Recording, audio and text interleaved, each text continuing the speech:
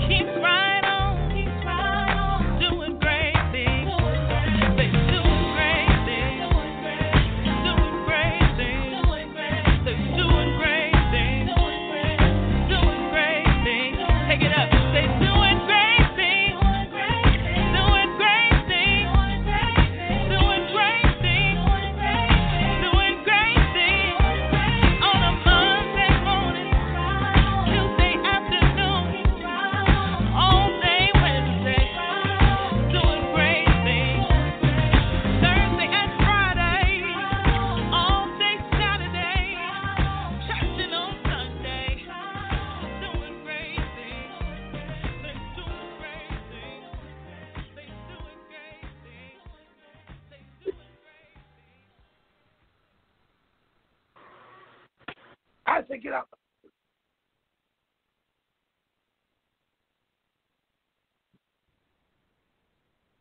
Well, bless the Lord tonight. Hallelujah, hallelujah. Oh, it's another Tuesday night at 10:30, and I tell you, I've just been waiting all week long, Lord, for this here show called The Voice. Lord have mercy. Ooh, I tell you, last month, I tell you, I didn't know what to do. I praise your heart during the broadcast, because you know they was talking about some serious matter last. Oh, but the Lord brought them through. So we're so glad tonight to be here. And my husband Lester was supposed to be here. I think he done went back there and lay across the bed. You know what that means. He's back there. You know what that means. Hallelujah. Amen. But anyhow, let's get ready. Let's see what's going to happen tonight. I bet you they got something good. 90 minutes of word power is getting ready to happen. Hallelujah. With Apostle Vincent L. Smith on the voice. Well, bless the Lord tonight. All of God's people, welcome to the voice on tonight. I am your host, Apostle Vincent L. Smith, amen, New Haven, Connecticut. And we thank God for yet another opportunity to come on this podcast and to be a blessing, amen, unto you and yours. In Jesus' name, amen. We bless God for every last one of you on tonight, amen. And this is a new month, the 4th of August. Amen. July is gone. The 4th of August. Let me check. Amen. I'm going for a sound check. Check on the mic. Amen. Let me see how the mic is working. It's early. Amen. Overseer Ernest E. Richard Jr., are you with us tonight? Yeah, he told me that I could sit in here for Overseer Ernest E. Richard. He said he'll be right back. He over there, he got a salad all stuck in his face, and he told me sit here till he finished eating. But he here. Don't choke. Yo, you can't choke. There's no choking on the voice. Get out the way. You don't like people. Hi, Apostle. How you doing? Bless the Lord, man of God. Bless the Lord. Oh, bless you, sir. How are you today? Wonderful. This is the day that the Lord has made. I'm sorry, Sister Kimmy Kim. I had to borrow that. Amen. Also, we just got off the line with this great man of God, praying for the people with God with such fervency and power and fire. The Apostle Irvin A. Whitlow. Amen. Are you with us, man of God? Well,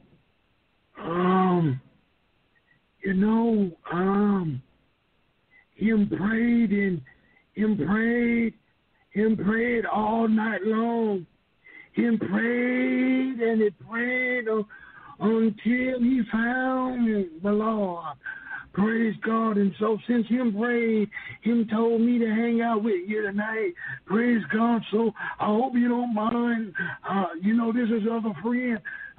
Who's that on my phone? Get off my phone.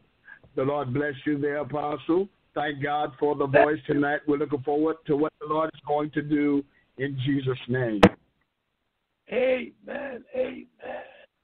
And then let me take a flight and go out to the Midwest and let me see if the brightest woman, amen, in that area is on the line, the Dr. Kimmy Kim Robinson. Are you with us tonight? Hey, it's Kimmy. Stop. I was trying to be, all right. Like you guys, but hey. I'm ready. Hey. Song for you. Sorry. Yeah, all right. Amen. Do we have Sister G. Robinson? G. Johnson, God have mercy. All right. Let's stay out in the Central State. Amen. Do we have Evangelist Anna Henderson tonight? Okay. Did somebody say something? All right. Nope. I guess. I don't think she's here at the moment. So we shall continue on. Amen. In our last month's series, you need to go back and listen at it. Amen. In our last month's series, we did a wonderful job talking about the LGBTQ community and do they belong in our churches? And if they belong, how do they belong? Why do they belong? And why and what way should we be treating them? So I admonish you, go back, hear the tapes. Amen. I'm going to be real naughty to you tonight. I'm not even going to give you any information. Go listen at it. It'll bless your life in Jesus' name. Well, tonight we will begin a new conversation tonight. I don't know if it will wind up being a series or what it's going to be, but we're going to start a new talk tonight. And we thank God early in the morning. I woke up with this scripture on my mind. Really, it came out of my spirit. And when I woke up, Psalms 1 began to resound in my spirit. Psalms 1. And we're only going to read, I should say, verse 1, 2, and 3. And our emphasis is going to come out of verse 3. Mm-hmm. So we will read 1, 2, and 3 for the listening audience. Amen. Tell a neighbor, tell a friend. Tune in, the voice is on. Glory to God. All right, if we are ready, someone read verse 1, 2, and 3 out of Psalm 1. Do we want to pray in Psalm 1? Well, we'll read and then we're going to pray. All right. Before we get into it. Okay. Psalm 1, verses 1, 2, and 3. Blessed is the man that walketh not in the counsel of the ungodly, nor standeth in the way of sinners, nor sitteth in the seat of the scornful. But his delight is in the law of the Lord, and in his law doth he meditate day and night. And he shall be like a tree planted by the rivers of water, that bringeth forth his fruit in his season. His leaf also shall not wither, and whatsoever he doeth,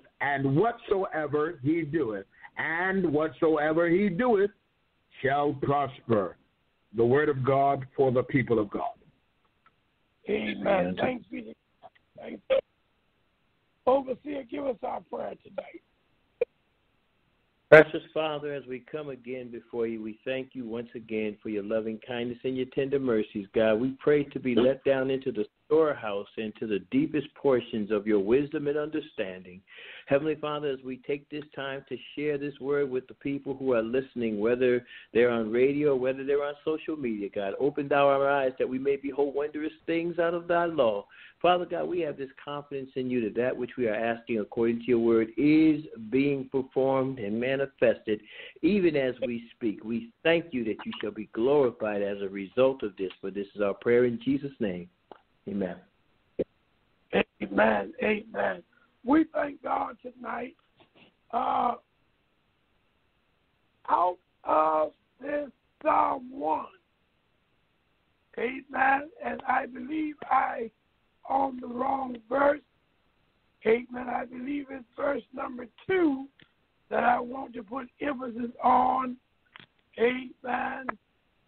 But we're going to talk about where is your appetite? All right. Where is your appetite? Amen. Read that Psalm 1 again, please. Blessed is the man that walketh not in the counsel of the ungodly, nor standeth in the way of sinners, nor sitteth in the seat of the scornful. But now his delight is in the law of the Lord, and in his law doth he meditate day and night. And he is a tree planted by the rivers of water, that bringeth forth his fruit in his season. His leaf also shall not wither, and whatsoever he doeth shall prosper. Amen. Amen. Where is your appetite? And so we see, first of all, in this first verse, a warning of types of that we should not have our fellowship tied into. Blessed is the what man that does what? Walks not. Counsel. That walks not in the counsel of what kind of people? The ungodly. The ungodly. Blessed is the man that walketh not in the counsel of the ungodly. What is this thing, the counsel of the ungodly? Somebody talk to us. All right. Go ahead. I believe the counsel of the ungodly is the advice of those who don't have beneficial advice to offer, in a nutshell. All right. Overseer. And, well, I'm going to tack on to that. The counsel of the ungodly, as Apostle Whitlow has said, the advice. They don't use what the ungodly gives them to move forward in certain things, certain areas of life. When you're talking about the counsel of the ungodly, you might be talking about anything under the sun. It's like playing Russian roulette. There's one bullet in the chamber, and the one bullet might be the end of your life if you listen to their counsel. Amen. Amen. Just very quickly, can we pull that up in the Amplified and let's get a clearer look at this Psalm? I have you. It says, go ahead, sir.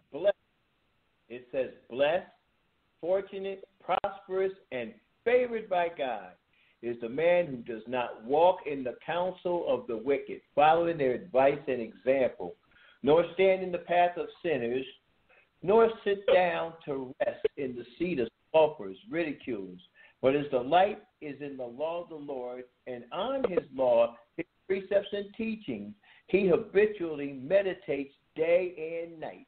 And he will be like a tree firmly planted and fed by streams of water, which yield its fruit in its season. Its leaf does not wither, and whatever he does, he prospers and comes to full maturity. Okay. Now, we see in a more clear picture that the counsel, I'm going to put it this way. The counsel of ungodly people is when you talk to those who are not anointed to say what they're saying to you. Amen.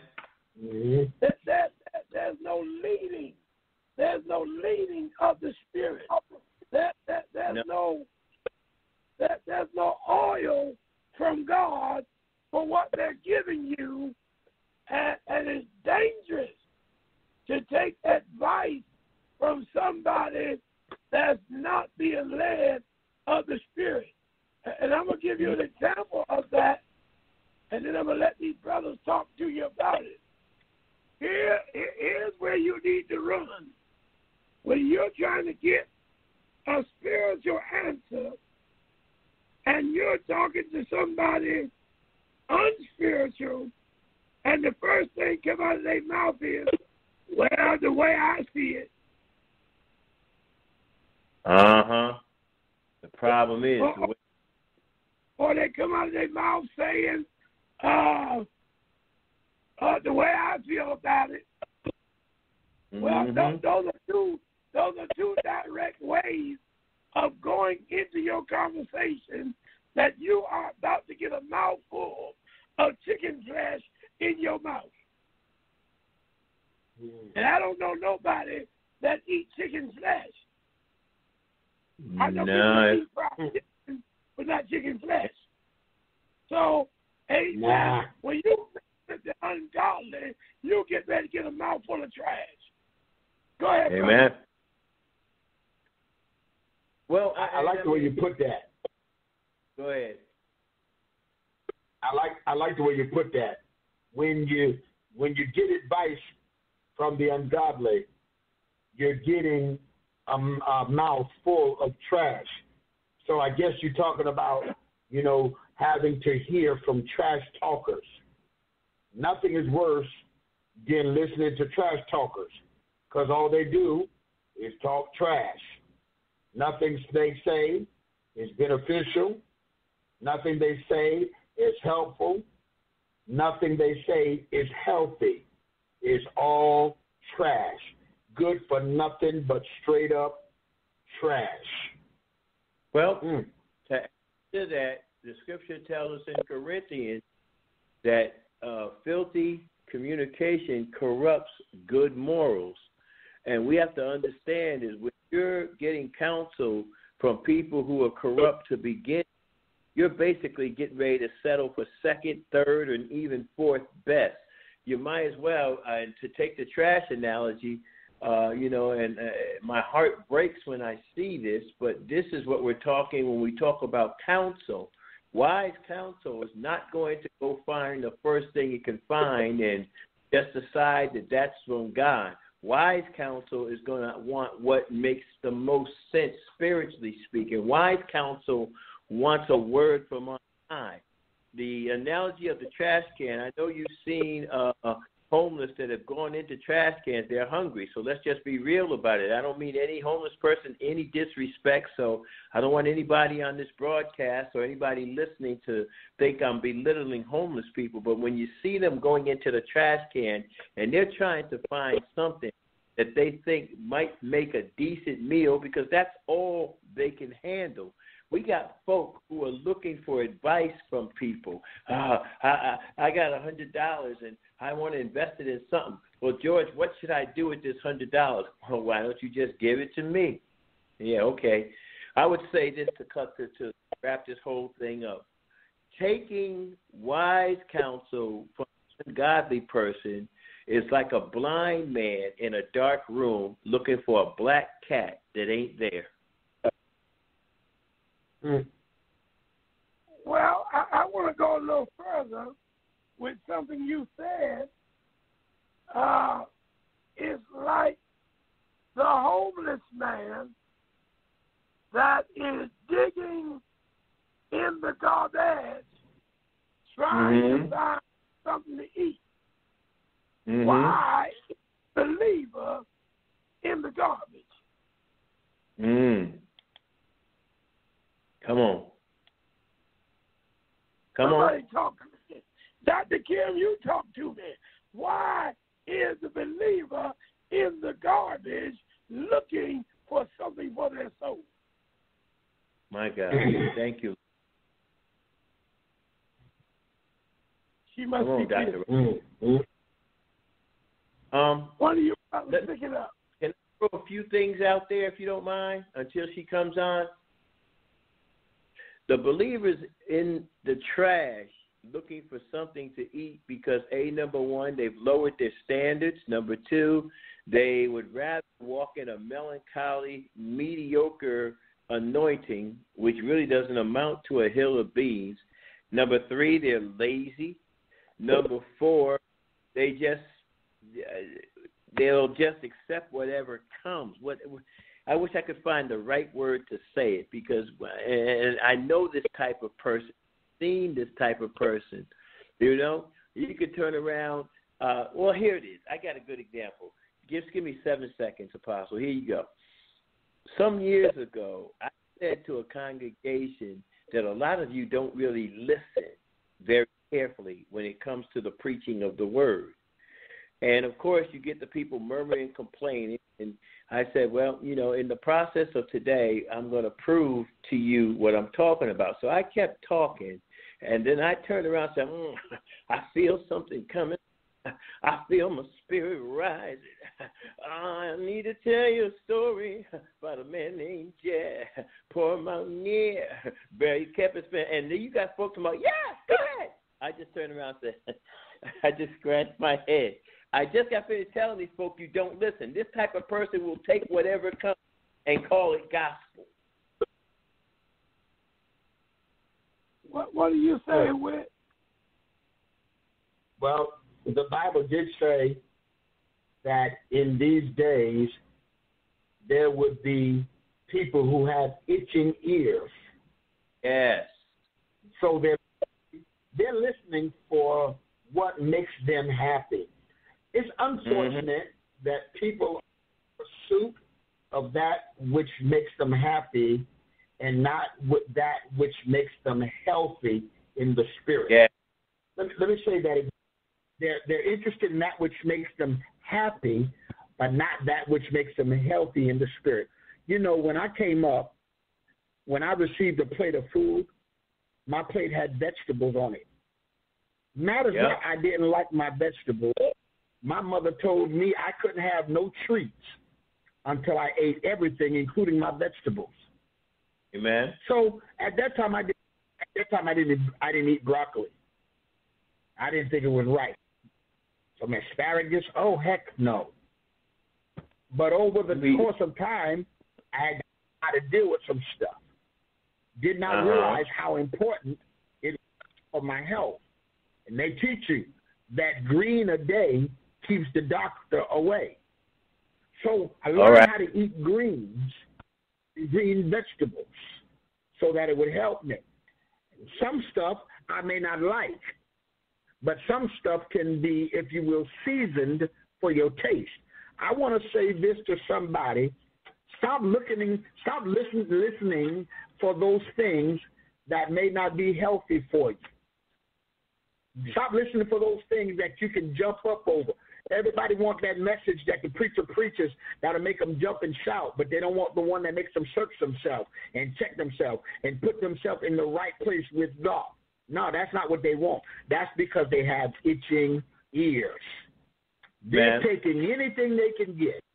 And I learned, and the other thing my mama taught me, you don't eat from everybody's kitchen, because that's how you get sick. All right, that's all I'm going to say right there for now. Now watch this. Watch this. It says, blessed is the man that does not walk in the counsel of the ungodly. Now watch this. Why is it, and I'm not going to ask this just from the Christian standpoint, but what makes it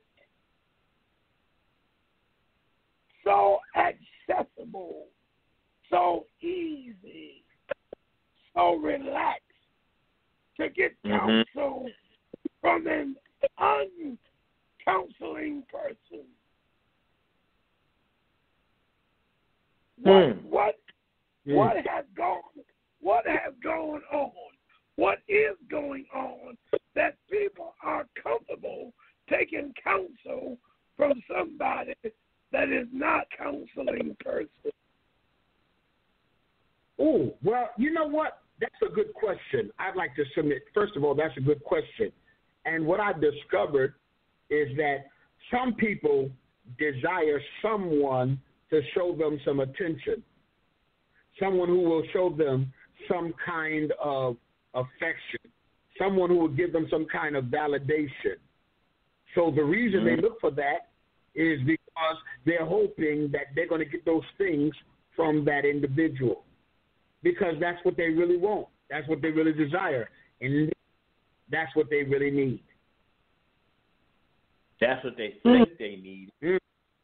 I would say this, too. There are some people that can't eat, like you said earlier, Apostle Whitlow, healthy things. They want a lot of candy. They want a lot of candy, something sweet to the taste. You know, not realizing that sweet taste will cause cavities and cause their teeth to rot out. A lot of us are in a position now in this day and age where we, you know, and I'm not against preaching at all, not at all. I like to teach, and I prefer teaching over preaching, but to the preacher that preaches, bless your heart, because even in that I could learn something. But there are some folk who need to learn how to eat the meat of the word through teaching. Everything is not going to be wrapped, tied, or tangled in sensationalism. You know? So I heard you say something. You said they're looking for candy. So let me see if I can find candy. Just like candy. I knew he was going to say that. Listen. So when you say they're looking for candy, are you saying to us tonight, candy searching person is really looking for somebody that's going to agree with their thoughts, not so much the spirit? Exactly. They're somebody or they're going to agree with the way I feel. I know the Lord is calling me to preach, but I just need somebody to sympathize with me and tell me, well, maybe if you pray a little longer, you might find out he said something else. Is that what we're saying? Exactly what we're saying. I need somebody to agree with my off-kiltered, left field, you know, two right shoes bent to the left thought process. I need somebody to agree with my short bus process. I need somebody to agree with my padded room thinking. And if I can find one person that will agree with where I'm going, as far as I'm concerned, that's a wise man or that's a wise woman. Well, that again, it shows how much people are looking for validation and not necessarily the voice of the Lord. What I love is that when the Lord saw his son, he made it clear, this is my beloved son in whom I'm well pleased. And the Bible says there was a fame that went out about Jesus. Now, what I've discovered is that they want fame, so they want people who go praise them and make big fuss about them and whatnot, so that they can feel like they're somebody. Because everybody want to feel like somebody, like they belong, like they have some kind of purpose. Amen.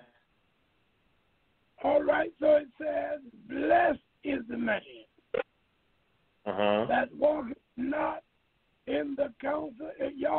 Y'all stay with me now, because I'm getting ready to say something. Blessed is the man that walketh not in the counsel of foolish talking. Yep.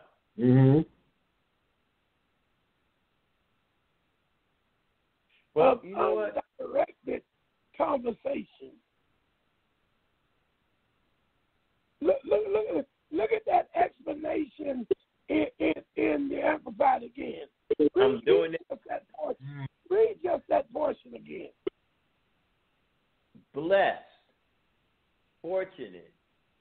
prosperous, and favored by God is the man who does not walk in the counsel of the wicked, following an example. The counsel of the who? Of the wicked. And what else did it say?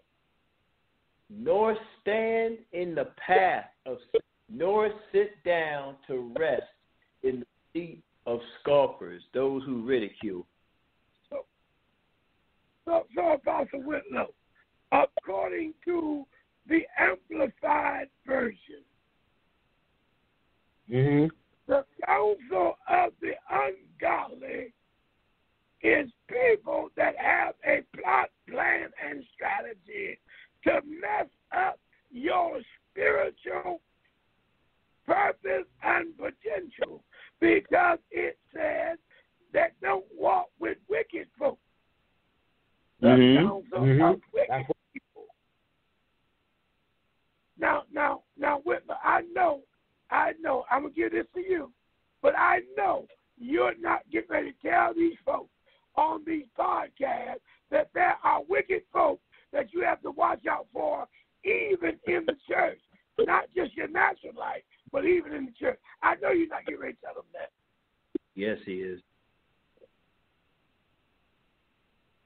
Come on with it. Wow. I mean, it is the real thing. It is the real thing. This is what people are looking for. It brings them validation. It makes them feel important. Makes them feel like they belong. They have a sense of worth. That's just it. That's it. Listen, the counsel of the ungodly is not helpful. No. It is only hurtful. Continually. I don't know who this is for, but you better stop listening to folks who ain't got no relationship with God. They want to give you advice that they won't apply to their own life. Something wrong with that picture. I'm just saying. Now, Apostle Whitlow, you just said something right there. You know, we've had for years, even pastors who would say, don't do as I do as I say do. What kind of counsel do you think that is? Honestly. It is the praise of self. Don't do as I say. That's the praise of self. That is a praise of self. But when somebody tells me to don't do as I do as I say do, that's meaning you're excusing yourself from towing the line. You're excusing yourself from walking the straight and the narrow. Now, there are three areas right here that the writer of Psalms is talking about. He talks about not walking in something, and he talks about not standing in something, and then he talks about not sitting in something. What do those three positions have in common? Think about this. Well, if we look at it,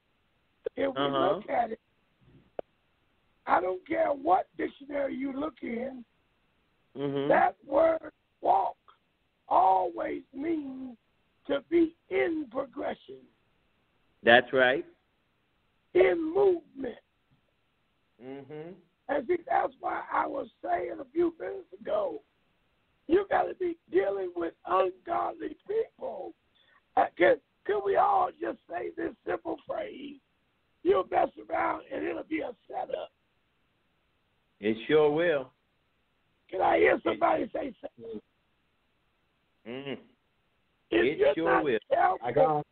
you're not careful messing around with the counsel of ungodly people, they're going to set you for the trap, not the treasure. Not the treasure. You walking around, and let me tell you something, they're smart enough not to do that look like they're against you. Come on. They're not going to show their trump card from the beginning. A good card player, especially with spades, you're not going to show that you got the trump the first card you throw out. You're waiting until the other team think they got you. Boom, you drop it on the table. Give me that power right there. Amen. Amen. And I would say this, back in my day, I played poker, and I might as well. I wasn't that great, but I was good enough. And the one thing I wanted, if I had a rotten hand, I would do everything I could to try to bluff you into folding. And that was I'm trying to make a power play to make you give up the pot, give up the kitty, without me having to show my hand. What do you think the enemy does? He uses ungodly people. See? Come on. It's all set up to get you what? Off your walk. Off your walk. Exactly. That's right. Where you used to be faithful to Bible study, now you hanging out at Fridays, eating wings, and out there laughing and talking with the other crew that don't come to Bible study. Whereby you used to be praying for them to come to Bible study, now you out there eating with them. Mm-hmm. Why? Because not only did you take counsel, but you begin to be friends. Uh-huh. Because everything they're saying looks like it's God talking. But at the same time, you don't even see yourself. Here's a word we don't like to use no more. You don't even see yourself backsliding. Well, you know what? And let me straighten that word out for somebody. Backsliding does not mean you left God.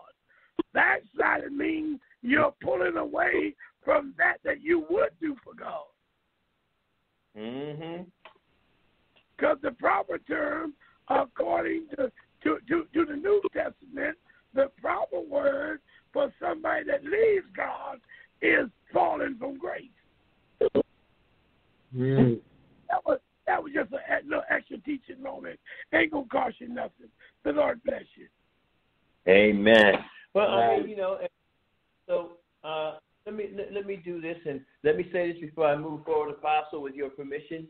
To those of you that are watching at this moment, we welcome you to The Voice with Apostle Smith and Company. If you desire to join the conversation, you may dial in at 646-564-98. Or you can post your comments right here, and we will share them with the radio audience. God bless you. I want to get back to that. I mean, I look back there. Look how it starts out, blessed. It talks about being fortunate, being prosperous. And here's my favorite right here, favored by God. You know what it's like to be favored by God? When everybody else says you don't deserve it, God gives it to you anyway. When everybody else is saying you shouldn't have it, God's allowing you to get it. When everybody else is trying to figure out how to take it away from you, God is replenishing and supplying. I like the writer of Psalms 23 and verse 5, when he says, "Thou preparest a table for me in the presence of mine enemy." That's the favor of God right there. And because I got God's favor, I desire to progress forward with foolishness. I have no desire to stand in a path that's going to cause my detriment. I might as well stand in front of a freight train if I'm going to ruin and wreck my life in that respect. You see? And definitely, I do not want to sit down with people that belittle other people, that put other people down, that treat other people like dirt, people that turn up their nose and act like they poop don't stink. That's just not my kind of person. Now, I'm sorry, maybe I ain't as saved as I thought I was, but the truth of the matter is I have a great disdain for people who have to put others down to make themselves look good. So here in the scripture, number one is you're blessed if you know how to stay away from the counsel of the foolish. Amen. If you know how to stay away from the counsel of Yeah. He said, I'm talking to you, sister and brother, blessed and highly favored. How you blessed and highly favored and about to run into a fire? With I don't gasoline. know about you, but if my house is on fire, I want to run out, not run in. Yeah. Also, I'm going to tell you, we folk who are running into a fire with gasoline-laden drawers on. Unfortunately. Well, think about it. And sometimes, and I got to put this out there. And sometimes, when you stay around people long enough, you can start to sense and feel that they're not really for me. Doesn't take long. So why do you stay, continue to walk with people that you can begin to feel they're not for me? Well, can I bite off of what you're saying right there? I got a saying, and I've been saying this for, I don't know, as long as I can remember.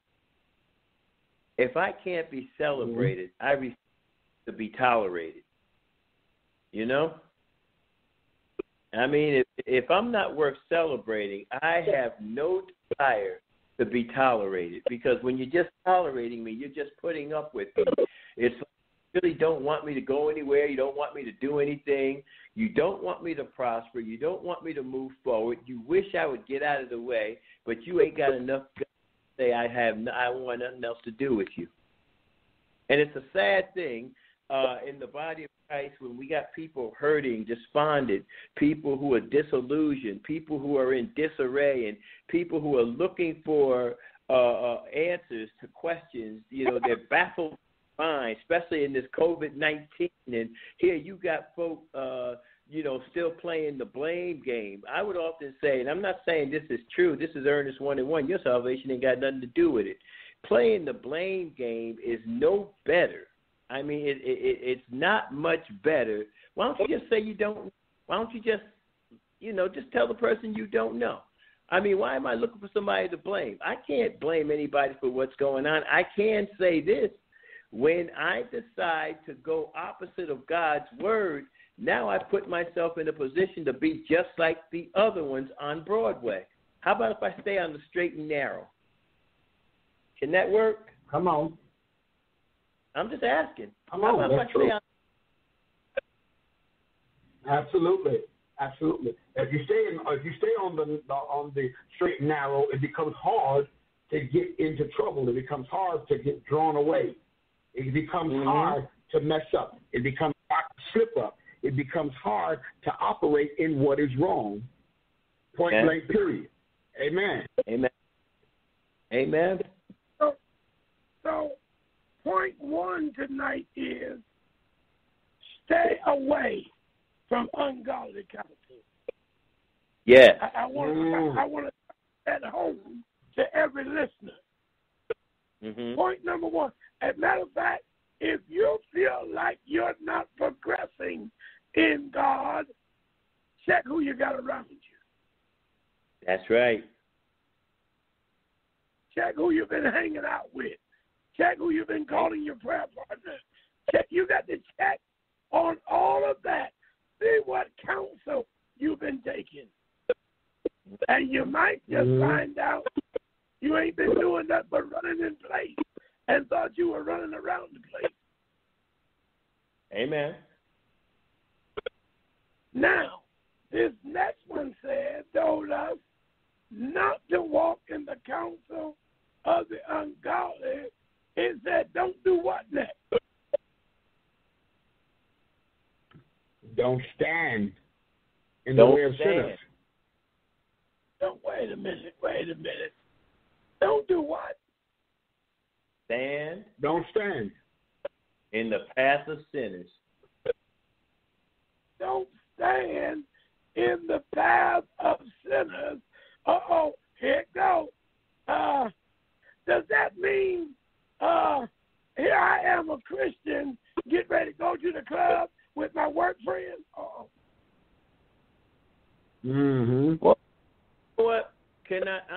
to interject something, and I know I'm not looking for everybody to agree with me. And if anybody disagrees, fine too. I like what Paul said when he spoke to the Corinthian church. He says all things are lawful, but all things are not expedient. They're not helpful. They're not going to do me a whole lot of good. I don't want to sit here and act like a club in full swing is the absolute worst thing. I'm not saying go there for fun, because they do have non-alcoholic drinks. Now, if it's a gentleman's club, I would suggest, fellas and ladies, don't bother. I'm not sure. Okay, I'm trying to behave myself here, Apostle. I don't want to get kicked off your show for saying the wrong thing at the right time.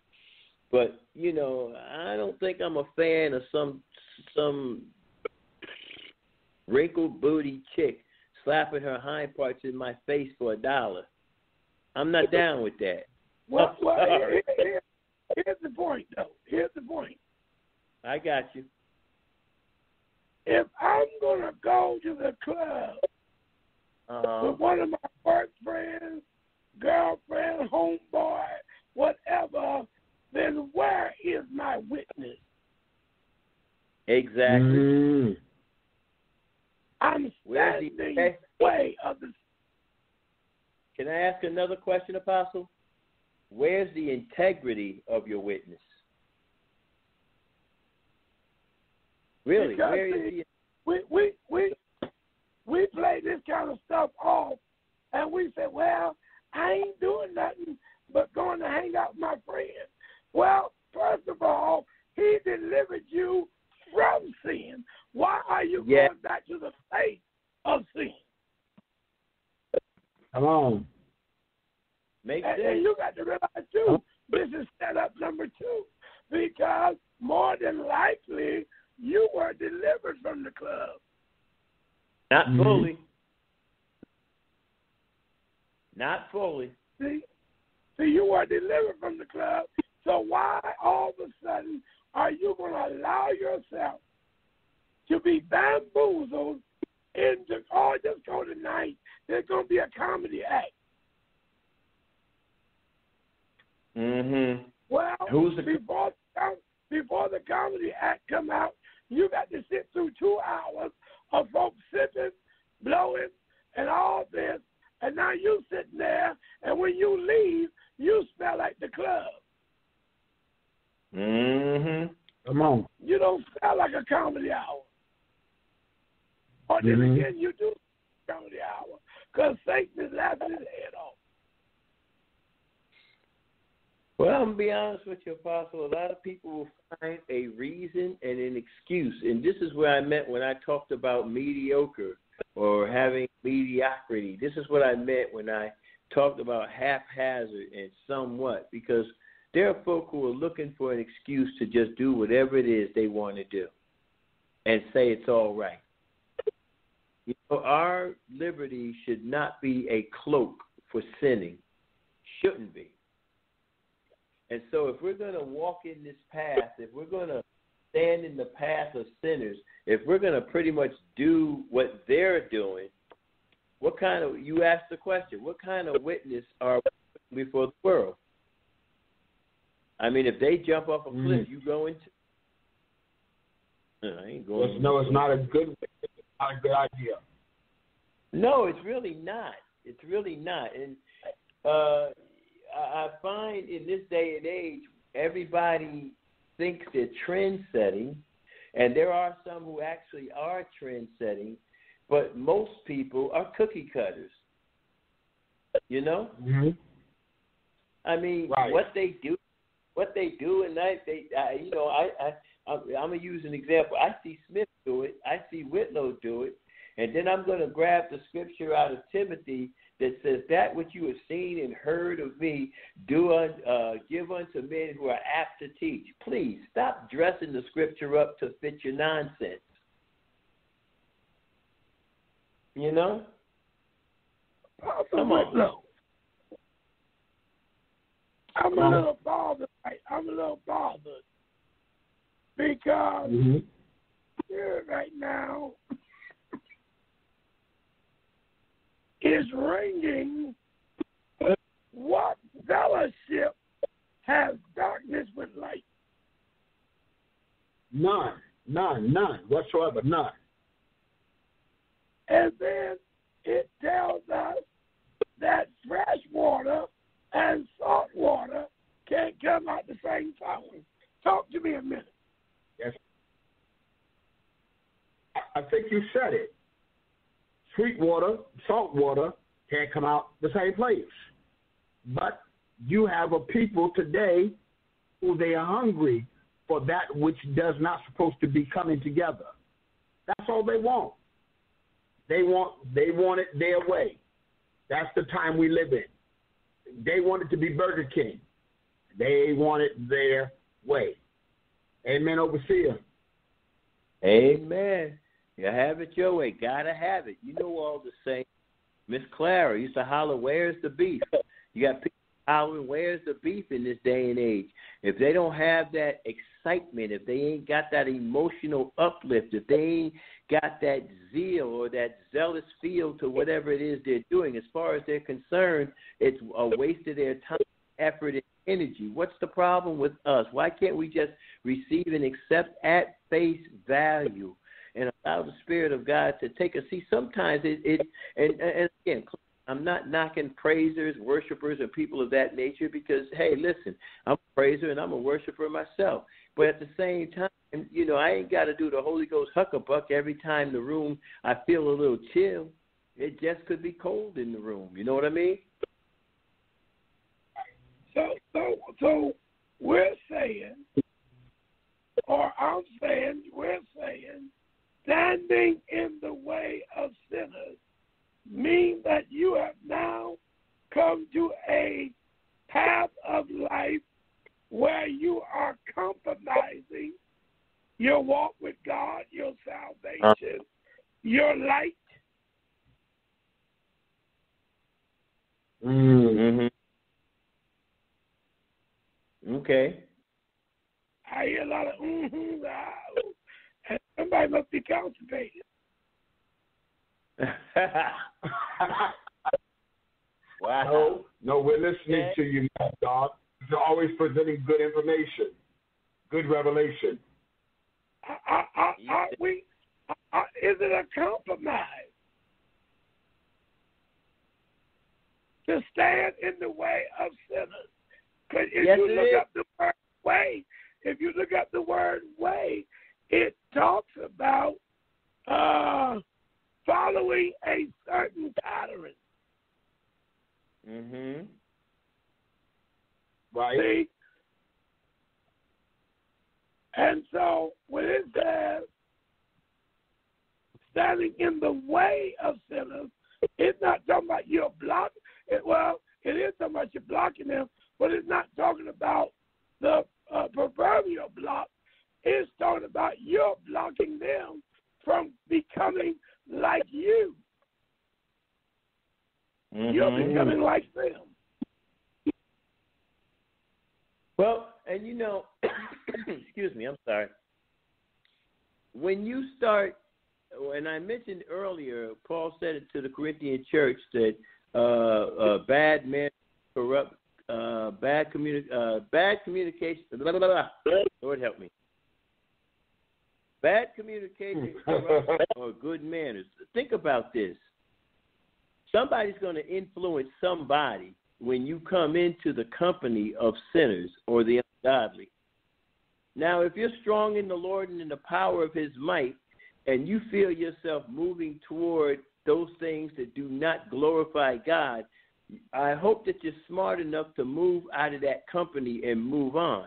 Because if you stay there long enough, it's going to draw you in. And then the next thing you know, hey, you're at the bar, in the club, you know, give me a Tanqueray and ginger ale. Give me a rum and Coke. Give me, I don't know, somebody name a drink or two, because I'm from the old school. I can't remember a lot of these drinks. Half of them. I know one thing for sure. Let me just do a quick sidebar. I thank God that I got delivered from going to clubs and from bars, because back in the day when I went to clubs and bars, drinks were 75 cents. I'm understanding they up to $5, $6, $7, $8, $9, $10 now. Okay, that's just a sidebar. Let me get back. Let me come back in. I'm sorry. Watch this now. So we said number one is stay away from ungodly counsel. Mm-hmm. Number two is don't be bamboozled and start becoming a blockade to those that you should be leading by your light. Amen. You are the light of the world. Amen. A citizen cannot be hid. He said, put that light out where people can see it. See? So when we start compromising, oh, well, you know, I don't think it's going to hurt. I'm going to go with y'all tonight. Turn into next week. Well, I think I'm just going to go for the conversation. Yeah, okay. Next week, well, I'm just going to go because it's salad. And the next thing you know, you're just going because you're hooked and you're doing what you used to do. Amen. And then when you get so far out and the devil backs off from you, you say, how did I get here? What am I doing sitting in here? See, I believe, honestly, a lot of us get lulled into sinful practices because we're not paying attention. It's like that fish that sees bait on a hook. He doesn't know that there's a hook there. Or that fish has no clue there's a hook. All they can see is that luscious worm or whatever it is that the fish is fishing with, and he casts it out there, and it goes by the fish's face, and he sees it. Wow, that looked pretty good. And so it comes back again, and he gets a whiff of it. I don't know if fish can breathe underwater or not. I gather they can, like we do here on Earth. And it smells good to him. Little does that fish know that underneath what that worm is covering is a deadly hook that's going to drag that fish to its death. And standing in the path of sinners, we're literally waiting to be dragged to our death, meaning separation. And in some cases, physical.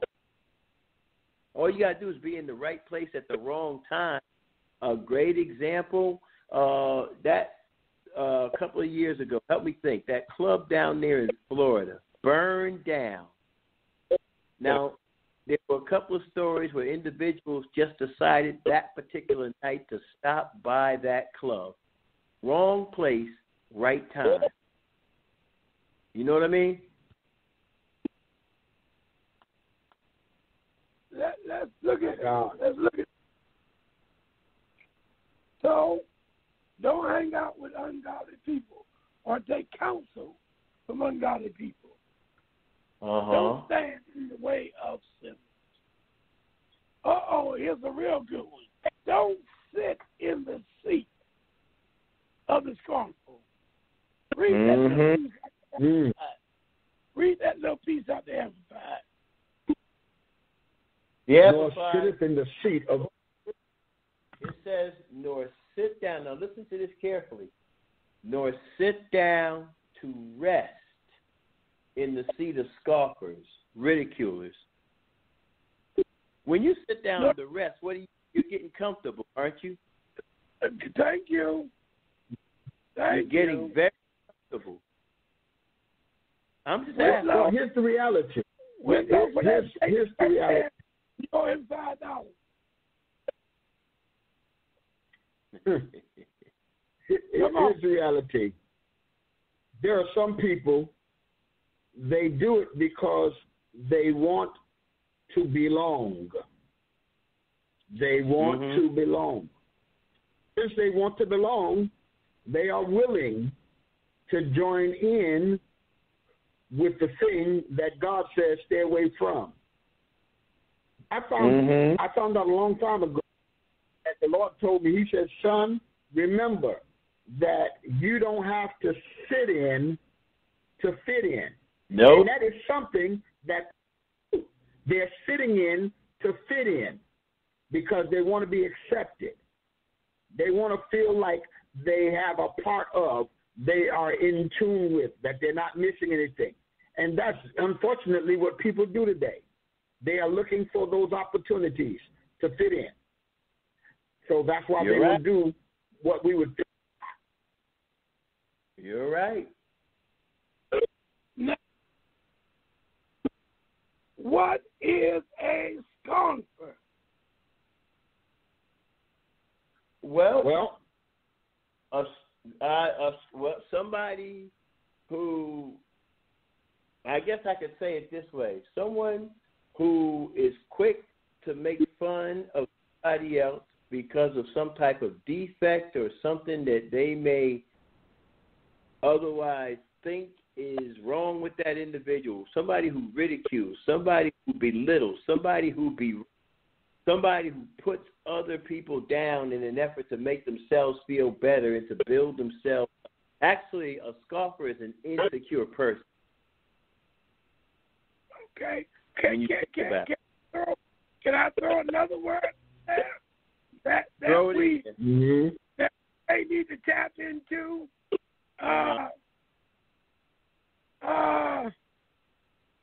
Is a scoffer? Are they a judge? They think they are anyway. I mean, an unfair one, but they're a judge. They are. They actually think they have the right to declare a judgment about somebody else's life. Huh? Have y'all ever seen the scoffer? Have y'all ever seen him in the service? Look at him. I have been around him. She thinks she dressed up today. I've been around. Them stockings don't even go with that outfit. Look at that pocketbook. I don't know where they got that pocketbook from. It's a knockoff. I can tell.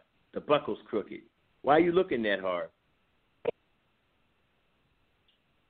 But I get it. I get it. You know? I mean, rather than it. Go ahead. So a scoffer, when you hang with a scoffer, you hang with a dangerous person. You do? Because the Bible told us, judge not unless you will be judged by judgment. I've seen it more than I even care to talk about. People love to put their mouth on other folks, but when it turns back around and smack them, they can't handle it. Never could. That's it. I'm leaving the church. These folk away talking about somebody. Well, if you hadn't been talking about nobody, couldn't nobody talk about you? Well, and I would say this. Get up and we're going to leave the church because somebody talked about you. How many folk leave their job because somebody talked about them? No, I'm just asking. See, but here's the thing. They're not going to leave the job because that's where their money. But they'll leave the church. They'll leave the church because that's not where their God is. Yeah. And I'm gonna tell you the worst thing about it is they'll leave here as a scoffer and go down the street, and the pastor take them in without even checking their character. And the next thing he know, he got confusion in his ministry. And they don't got somebody else. Because they down there, they done start their own judgment bar down there. Ain't nothing right. Ain't nobody no good. All that's what gets me. Oh Lord, I'm glad you let me say them words. And people that leave a church always talk about this wasn't right, that wasn't right. The only thing wasn't right was you with your dumb self. See, that's it. Every time you get around, you was in the middle of something causing confusion, and you left before you got revealed. That's what happened. And sometimes you left because you got revealed. Mm-hmm. Well, hey, listen. I mean, that's raw truth right there. That is raw. So tonight, I think we ought to call those 3 deadly venoms. Say that again. I think tonight we ought to put that out and let everybody know those are 3 deadly venoms. Mm-hmm. 3. Okay. Matter of fact, all of y'all on social media, go ahead and post that now. Share it, tag it, whatever you got to do. Put it on your messenger. There are 3 deadly venoms in Psalms 1, verse 1. Stay away. But here's the verse I've been wanting to get to all night, because the truth of the matter, we were just laying the foundation with all that we just said. Amen. But listen at this. It said the reason you're going to have sense to stay away from the 3 deadly venoms, it said because your delight is in the law of the Lord. Amen. Yeah. So I think I better ask the theme again tonight. Where's your appetite? Is your appetite That's a good question. set? Is your appetite set for foolishness? Or are you hungry for the things of God? He said, but here's delight. Here's delight. Somebody talk about a delight. What does a delight mean? Oh, boy. Delight is, delight is what you love. Delight is what you refuse to do. Go ahead. Go for it. You going to say something else, Neil? No, I was waiting for Apostle Whitlow to finish. No, I'm good. Oh, amen. My idea, I can equate it to, well, they've got, and they have them up there in Connecticut too. There's an Italian ice cream. When I go to go get a gelati with a black cherry, the black cherry ice, that's a delight. Okay, all right. When I was single and in the world, and I saw a good-looking young lady, and I kind of wanted to get.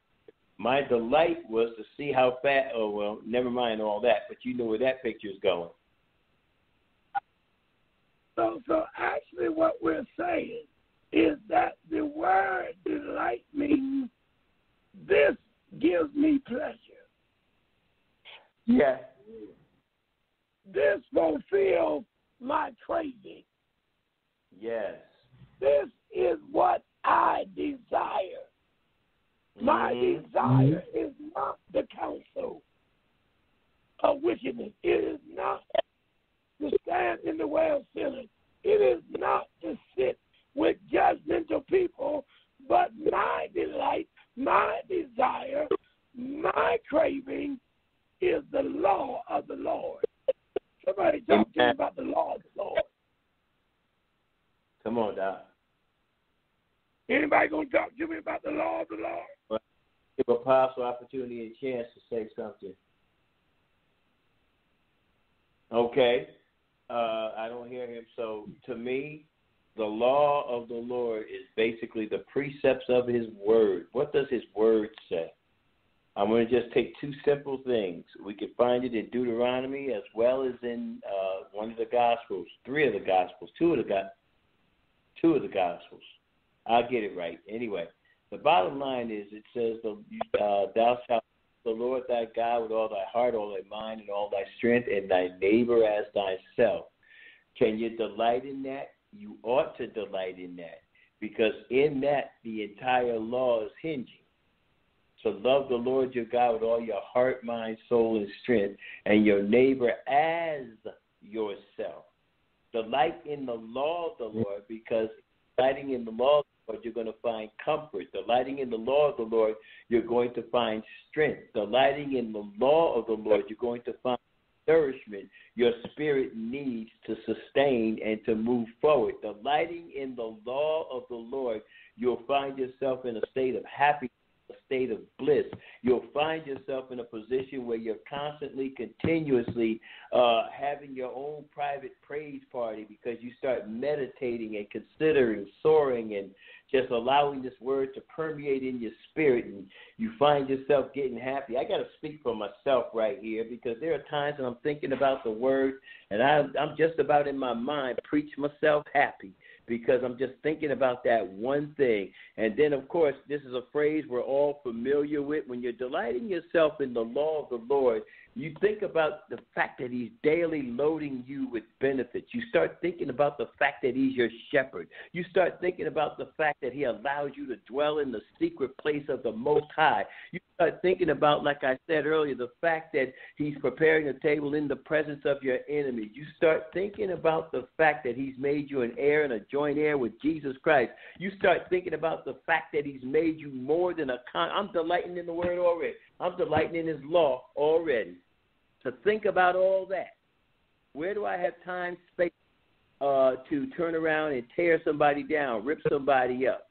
I don't. So since you done fast forwarded, let me say this then. This, and here's what the Lord said to me early this morning. This Psalm 1 is not a lesson on bad company. It's a lesson on how is your appetite. Are you so delighted in the Word of God? Is your pleasure, is your taste buds, is your palate so after God that even when these three try to get you off course, you said, no, my taste is for the Word. My diet calls for more of Him through His Word. My diet is telling me I got to eat, amen, my daily bread. Yes. Yeah. See, and I've seen people take this text and beat people half to death with that first verse, and that's really not what it's about. It's a warning. It's a warning that if you get entangled with these three spirits, you'll get ready to lose your appetite. Amen.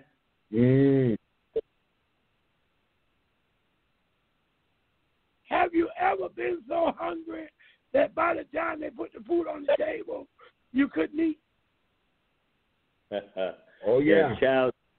You're going to chow down the biscuits and all the other stuff, the appetizers, the hors d'oeuvres. Or, no, I'm going to say it the way. But they kept telling you the food is coming out soon. And 60 minutes later, we just about ready. 20 minutes later. Well, and then you start nibbling on the cashews. You start nibbling on the little pigs in the blanket they brought out and whatever else. By the time they really did bring the meal, you just start to knock yourself out of the thing you really want to like in. It's the same way in our spiritual walk. We are looking and hanging and dealing with the wrong things. Amen. Come on. We get off course. And we wonder why it's so hard to get back off course. But when you start checking things, you find out you allow yourself to get off focus. Come on. Where your desire used to be to pray.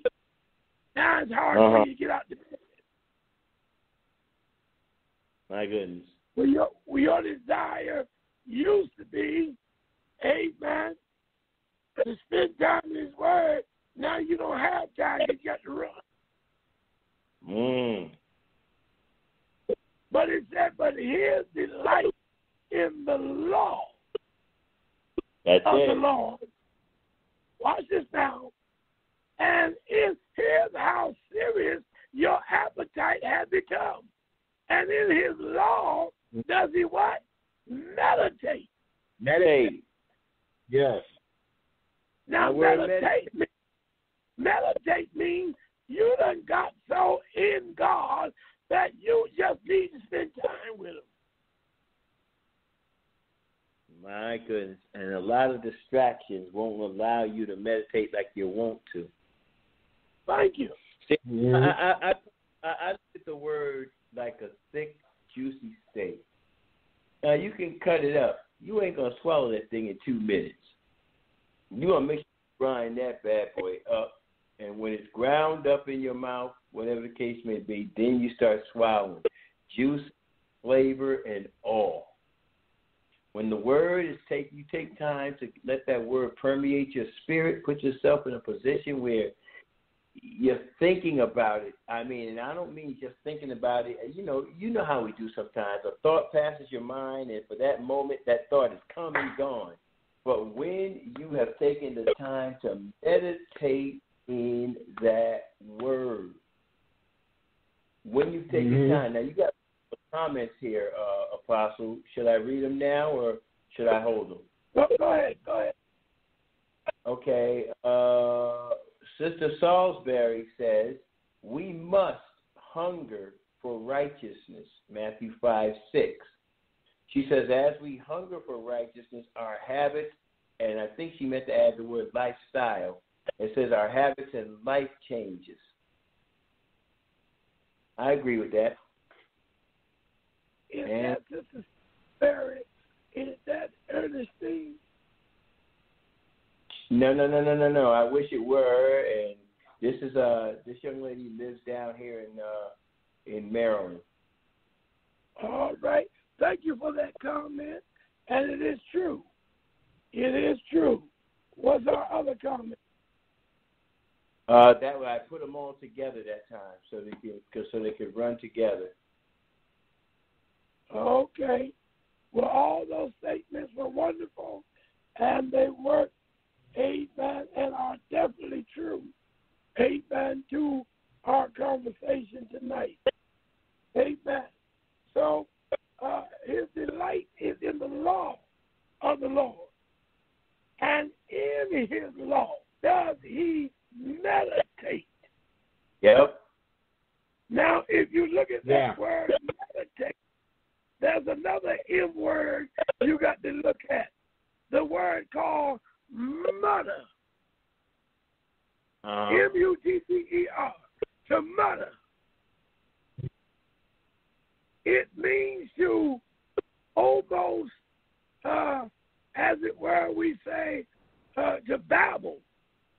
But you're not really babbling, but you have the word of God going over and over in your spirit. That's what meditation is. And I know we keep bringing her up like everybody know her, but that's the way we were taught by Dr. Maddie Atkinson Darden. And when she asked you to go over and learn a scripture, she wasn't talking about 2 or 3 verses. She would tell you to go home and learn the whole 5th chapter of Matthew. And if you miss the word, sit down. You don't know what you're talking about. I told you to go home and study. I told you to go home and study this 5th chapter, and you ain't even mumbling it down. You don't know.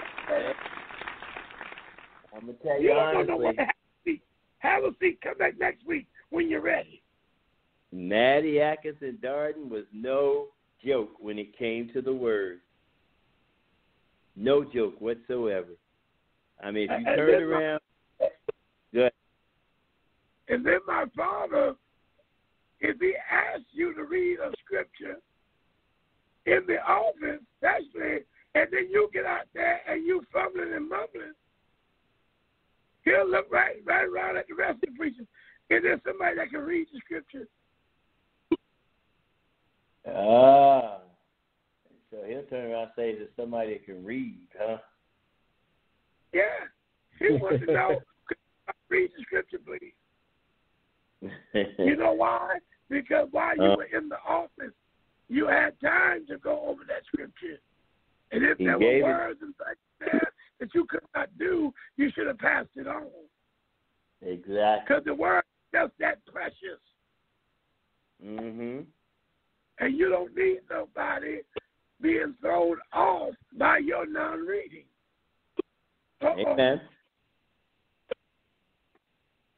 But he says you have developed such an appetite that not only do you want to delight in the word, you just want to meditate in it.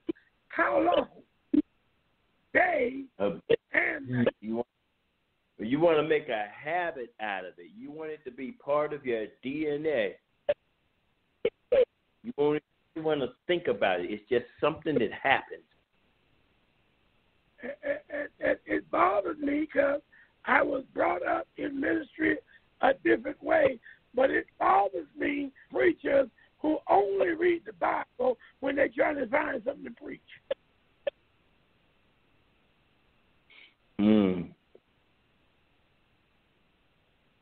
I thought the word said over there in 2 Timothy 2:15, study to show thyself approved. Under That's God, what it says. A workman that need not to be ashamed, rightly dividing the word of truth. And if you're going to be that kind of sharp preacher, you can't study on Friday and Saturday and think you're ready for Sunday. Or you got to go preach on Wednesday. Here it is Tuesday night and Wednesday morning. You throwing something together. No. It don't work like that. It don't work like that. Amen. You got to have a hunger. What did he say over there? Amen. In the Gospels, he that what hungers and thirsts. And that's exactly right. Shall be filled. After righteousness shall be filled. If you don't have a desire to what? Oh God, you want to make me upset? In my life and time, let me go out with a young lady and you get to the restaurant. She told me, oh, all I want is a salad. And we could have went to the grocery store and got a packet of mixed salad, some tomatoes and cucumbers and stuff, and made a salad and stayed at the house and watched something on the TV.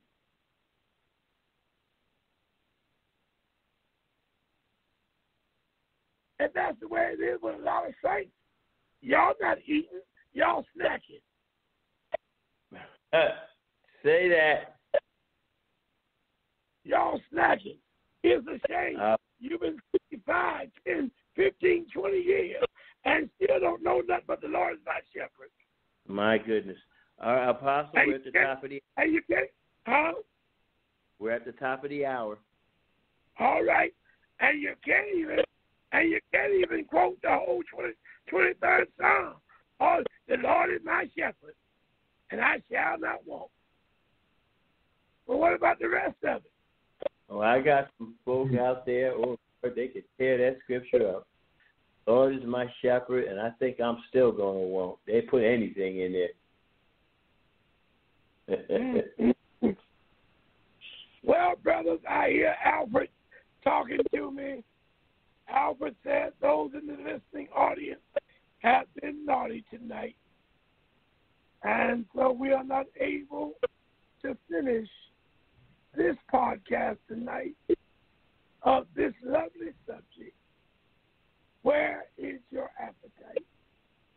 So you're going to have to tune in next week as we try it again to see where is your appetite.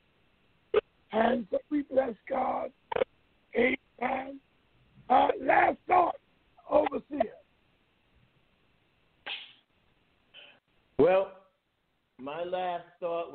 from here.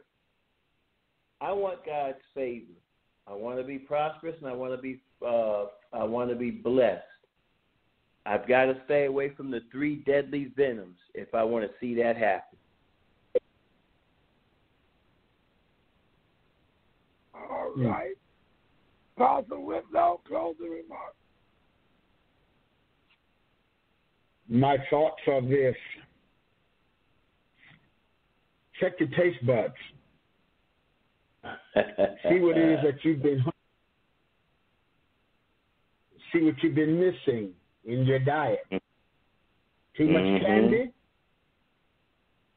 might give you a rottenness somewhere inside of you. That's my thought. Amen. Well, Michael, Dr. Kim, do you have a closing remark?